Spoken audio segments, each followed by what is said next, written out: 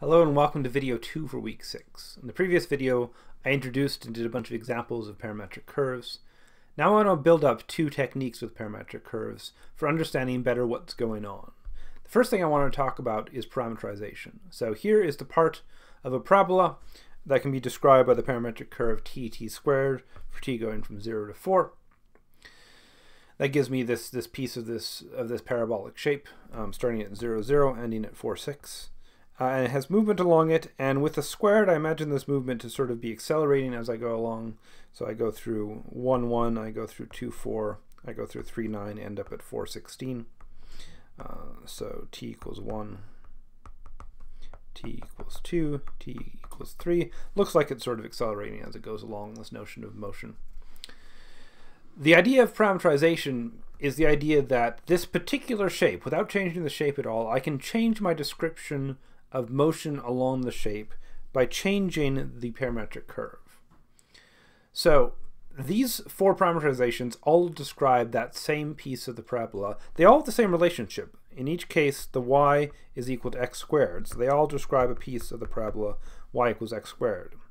This is t squared is t squared, t to the 4 is t squared squared, t is the square root of t squared, 25t squared is 5t all squared. So in each case, the y-coordinate is equal to the x-coordinate squared. They satisfy this. I've got a lie on that shape. And they all end at the point 4, 16. When t is 4, I get 4, 16. Here, when t is 2, I get 4, 16. Here, when t is 16, I get 4, 16. Here, when t is 4/5, I get 4, 16. So they all start at 0, 0. They all end at 4, 16. So they all describe exactly the same shape, but they have different rates of movement along it. And this is where the notion of a parametric curve being not just a shape, but the notion of movement along the shape and the rate of movement along a shape. This one takes 4, say this is seconds, to move along the shape. This one only takes 2 seconds to move along the shape, goes much faster. This one takes 16 seconds to move along the shape, goes slower. This one only takes 4/5 of a second, it's the fastest of all of these, to move along this shape. So you see that we have the same shape, but different notions of movement along that shape. And those are called different parameterizations of the same parametric curve. It's the same shape, but different parameterizations are different notions of movement. I can change the parameterization. This is called reparametrization. So if I have a curve, which is given by some domain of time to output in some Rn, it has components, which I can write as gamma 1 up to gamma n. So it's first component, the second component up to its nth component. And then instead of thinking of this variable t, I can sort of do a change of variables. I think of t as some function depending on u. Then all of these t's I can replace with t of u, and that gives me a new curve, or a new description of the same curve. It's still going to have all the same relationships. It's still going to describe the same shape, but based on this function, it might have a different rate of movement along that shape. And let me show you what this means by talking about the circle. Here's our conventional circle again, going counterclockwise. If I replace t with 3u, then I get this, which is still a circle, but this is going to go 3 times as fast around the circle, because the variable u only needs to cover 2 pi over 3 to get a full revolution, where this variable t needs to cover 2 pi for a full revolution. If I replace t with u over 3, I get the circle, but I'm going to go 1/3 as fast, so going quite a bit more slowly. And in order to do 2 pi here, u would have to be 6 pi, so I only get a full revolution after 6 pi units of time. If I replace t with u squared, I get an accelerated movement around a circle, so it's going to start slower, and then it's going to get faster and faster as this squared term grows quicker and quicker. If I replace t with the square root of u, it'll be the opposite. It'll start fast, and then it'll slow down and go slower and slower, as the square root means that it takes longer and longer to do a whole revolution from 2 pi to 4 pi, from 4 pi to 6 pi. So all of these replacements don't change the shape, but they change the rate of movement around the shape. And that's really what reparametrization is doing.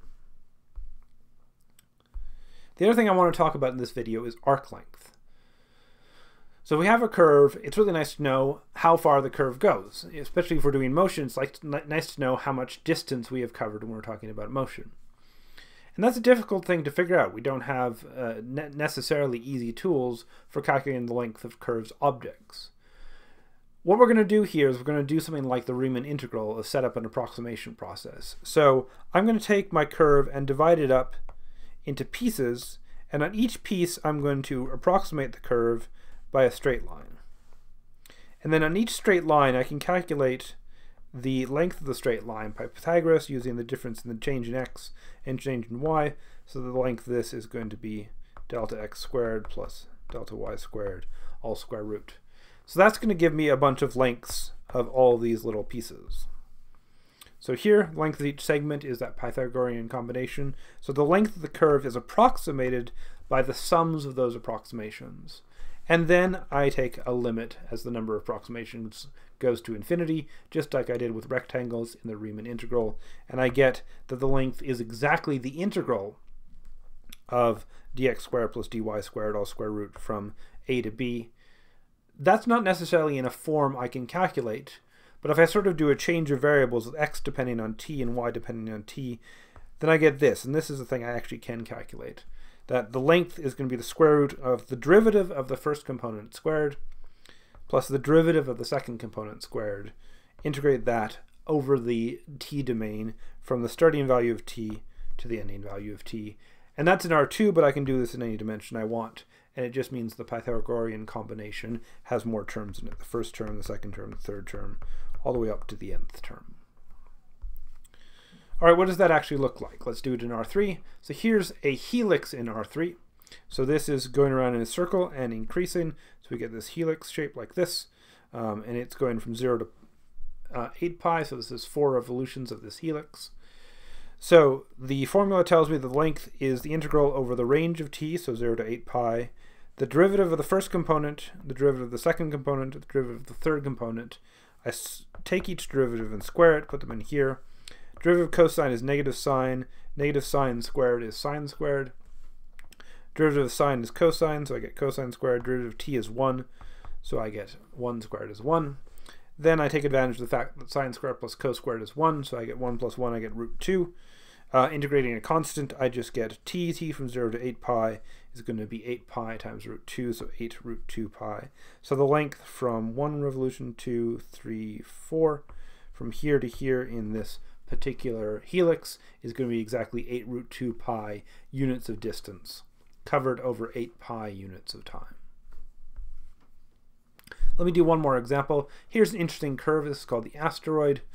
Starts and ends at 1, 0 like the circle does, but these cubes here, instead of having the arc out of the circle, these give us sort of a strange arcing inward shape for this shape called the asteroid. So what is its arc length for 1 revolution? So I need to calculate the derivatives of each of these two things. So I need the derivative of this, chain rule derivative. The derivative of the inside is sine, derivative of the outside is negative 3 cos squared. Here, derivative of the inside is cosine, derivative of the outside is 3 sine squared. I need to square both those derivatives. That's what I need to do for these pieces. So I square that to get this, square that to get this. And then I can do a little bit of algebra here. There is a 9 cos squared sine squared t common here and here. I can factor that out. And this thing is all squares. 9 is 3 squared, cos squared, sine squared. So I can take it out, but if I take it out of a square root, I need an absolute value.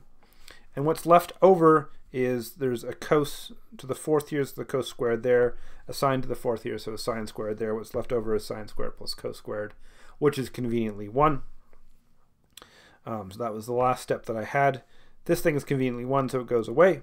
So I just get the integral dt from 0 to 2 pi of 3 sine t cos t. And this is a bit tricky because I've got this absolute value here. And that in fact relates to the fact that this asteroid shape is non-differentiable at its sharp corners.